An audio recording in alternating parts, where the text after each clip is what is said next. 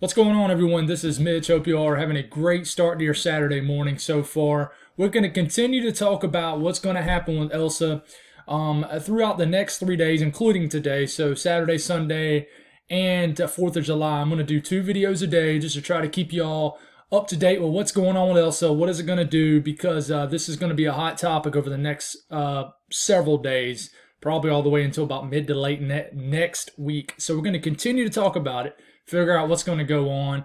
But right now, it's currently still a low-end hurricane. I'm talking low-end, like the lowest it can go, a 75-mile-per-hour storm.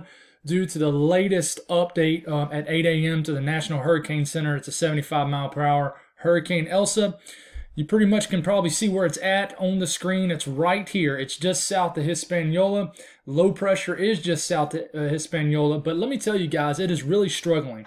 Before we get deep into this video, if you guys have not subscribed, definitely consider subscribing. I upload content every day and try to keep you all guys up to date, even when the weather's kind of boring and not a lot going on. So thank y'all for the amazing support. I've had a lot of support over the last few weeks, so thank y'all. It's much appreciated. Definitely like the video if you like it, and give me some feedback. So much appreciated. But let's get back to this. So like I said, this is technically still Hurricane Elsa, but let me tell you, you know, I mentioned last night in the video that it probably wasn't going to strengthen much. It probably was going to either sustain or maybe weaken a tad bit.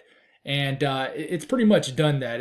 And as far as weakening, I think on the 11 a.m. update, so by the time some of you watch this, this might be downgraded. It probably will be downgraded to a tropical storm, probably a 65, 70 mile per hour tropical storm. You know, so it'll be Tropical Storm Elsa instead of Hurricane Elsa. But it's struggling. So right now, it's in the fork in the road. Before we get deep into this, I will show you the update. Like I said, 75 mile per hour storm, the 8 a.m. update, and that's pretty much what we got going on with that. So right now, the low-level circulation is still outrunning the mid-level circulation. So right now, it's still moving at 31 miles per hour. Where I was wrong at personally is this thing was supposed to slow down at least a little bit overnight, but it's not, and it's weakened, so it's getting influenced more by the steering currents and the subtropical ridge on top of it right up here. So it's weakening, and it's still weakening because it won't slow down. Elsa is just wants to haul butt across the Eastern Caribbean. I will mention this is a hostile environment right here, especially this time of the year. Mainly this time of the year. A lot of times you are dealing with a lot of shear and a very hostile environment. It doesn't help, like I said, that the low-level circulation is outrunning its convection. So yes, there is a convective explosion right here around the low-level circulation, but it's just not enough right now. There's nothing protecting this low-level circulation at all, and it's outrunning basically its barrier.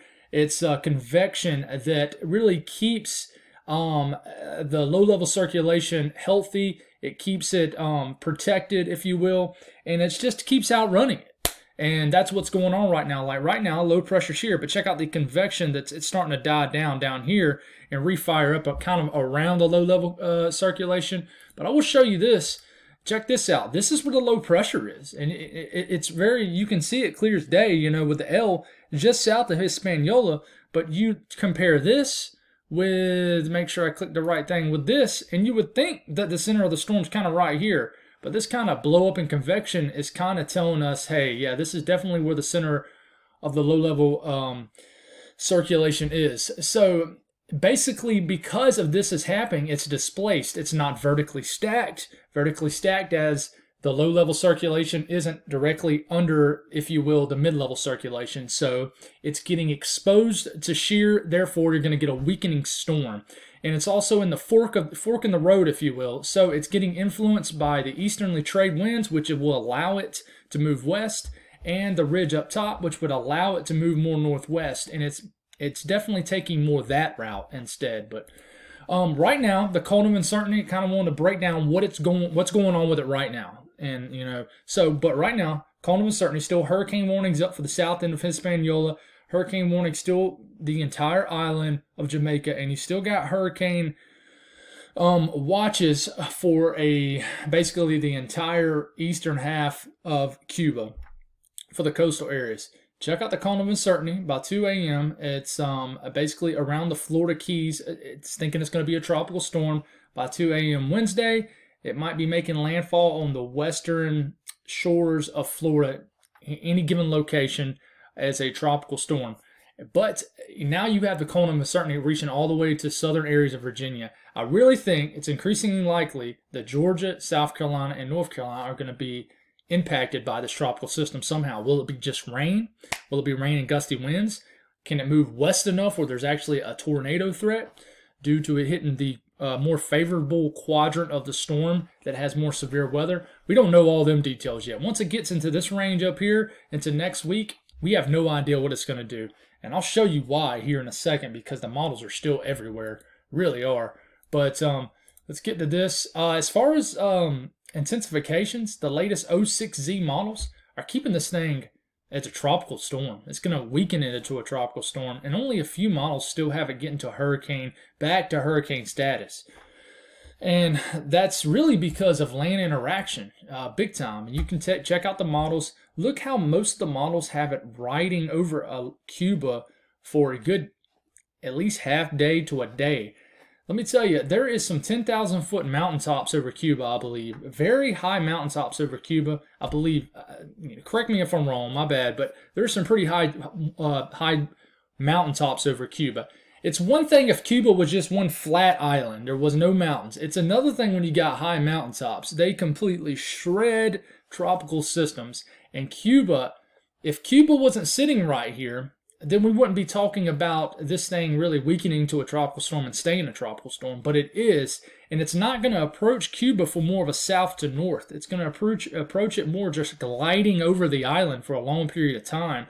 Therefore, it's probably going to shred the Elsa even more, even if it maybe strengthens a little bit more over the next half day or so. But here's the latest GFS. It's hard for me to take any of the models serious right now. Really, we got to look at real-time data and really look at it in 6-hour intervals almost, you know. Latest GFS keeps it as a tropical storm. Maybe nicks the southwest side of Hispaniola. It still has it kind of fitting between Cuba and Jamaica, but it's still a tropical storm. And it might have a chance to strengthen, maybe just south of Cuba. It depends on how quick it moves over Cuba. Then it glides over Cuba, and it rips it apart. It gets back into the eastern Gulf of Mexico briefly, probably strengthens back into a tropical storm if it doesn't weaken all the way into a depression, and makes landfall. Well, it actually stays over the Gulf of Mexico. It actually jolts back west. I should have looked at that a little further. It actually makes landfall more in the armpit of Florida as a pretty weak tropical storm, and then affects areas of Georgia and the Carolinas with some tropical moisture. Not very impactful. The European, which a lot of people aren't really mentioning a lot this morning, was very interesting. It's actually came in a little more aggressive and a good bit further west. It does kind of what the GFS does in the short term, but in the long term, it gets it off Cuba, gets it in the far western areas of the Florida Keys, strengthens it, and it's kind of like what the GFS is. It kind of meanders and moves almost due north, basically Tuesday into Wednesday. By Wednesday morning, it's making landfall in the kind of the armpit of Florida again as a tropical storm. And by Wednesday evening into overnight Wednesday into Thursday, it's moving and kind of gliding up the coast of Georgia and South Carolina as a tropical storm and might strengthen. You see that L, that 999 millibar low? That's getting close back to hurricane status on the eastern sides of South Carolina and North Carolina. So an interesting scenario. I want to show you the HWRF model because it's very interesting too, and it's actually ticked really far east. But it's interesting kind of in the long run what it does. So here it comes. It has Elsa strengthening somewhat and nicking kind of parts of the, basically the southwest parts of Hispaniola. In between Hispaniola, Jamaica, and Cuba, it has it strengthening into a hurricane again if it weakens to a tropical storm, which it probably will. And then it makes landfall on the far southeast areas of Cuba, glides over Cuba, weakens substantially, and it might just be a sloppy tropical storm depression at this point. Gets back into the Florida Keys by overnight Monday into Tuesday, and makes landfall basically on the far southern areas of South Florida, as it looks like it intensifies again as basically a tropical storm down there kind of in the swamp of Florida, and glides over Florida, weakens obviously, but then it gets back over waters into basically the northeast area coast of Florida, gets back over waters, begins to strengthen again into the kind of the cuff, if you will, of the southeast coast, off the coast of Georgia and South Carolina, starts to strengthen again, and looks like it's starting to near hurricane status, and this is as far out as it is go, and this is for Thursday morning, and it's starting to curve back northeast, but at the same time, it's lashing coastal areas of maybe South Carolina and North Carolina as a hurricane, and it might end up nicking the Outer Banks. This is an interesting scenario, and this is what Climo says, climatology. Basically, what I'm saying is this is what the HWRF model is showing is what a lot of tropical storms, a lot of tropical systems do this time of the year. They tend to form down here, and if they do, you do get that rare event where they do form, which Elsa has.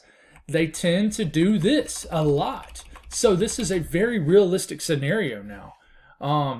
So I think either way, if this storm tracks west, if it tracks east, I think Florida, Georgia, and the Carolinas, maybe even Virginia, really need to watch out for the storm. Now, I'll show you what I mean by the fork in the road right now. Right now, it's just south of Hispaniola, and I've been mentioning in the last few videos that once it got south of Hispaniola, there was going to be a big-time pivotal point for the storm as far as where it was going to go. If it was going to be a weakening storm or a weaker storm, it was probably going to start being pushed a little bit further northwest. If it was a stronger storm, I think it was going to be influenced more and get pulled away from the gripping currents of the subtropical ridge and push and get affected by the easter trade winds and probably move more west. But it's a weakening or weaker storm right now. It's probably going to be downgraded to a tropical storm at 11 a.m. update, and it's being influenced more, moving too fast by the currents of the subtropical ridge. It's also, I'll note, because it's moving so fast, it's moving in time. This subtropical ridge was going to weaken, but it's been moving so fast that it's kind of entered a stage of the game where the subtropical ridge is still firmly intact. If this thing would have kind of slowed down, subtropical ridge would have kind of weakened in the present time, and it wouldn't be so much influenced by it, but it is, if that makes any sense. So basically, if this thing would have slowed down, it would have got to this point to where it is right now, a little bit later in the game, meaning that the subtropical ridge would have probably been a little bit more weaker, meaning it would have been influenced more by the eastern trade winds and moved a little bit further west. Just a theory there. But it's getting pulled a little bit by that southeast current, meaning it's moving a little bit more northwest, meaning it's going to get pulled probably more into Cuba in the next day or so. So we'll see what happens. This is very interesting because models are still kind of west, but then they have a sharp north to northeast turn. So I'm very interested to see what's going to happen. Like I said, shear, basically Elsa's dealing with all kind of meteorological problems right now and elements. But, shear is going to be an issue, especially if the low-level circulation continues to outrun its convection, if you will. It needs to be protected, and it's like it doesn't want to be protected. It wants to be exposed to shear and get shredded apart, but we'll see what happens. It's going to be a very interesting day. Today and tomorrow are going to be very, very pivotal to the future of Elsa as far as southeast impact. So that's all I got. That's the update. Thank y'all for tuning in. I'll have y'all another update later this evening once we get through the lunchtime and evening models. Thank y'all for tuning in. Y'all have a blessed start to your 4th of July weekend.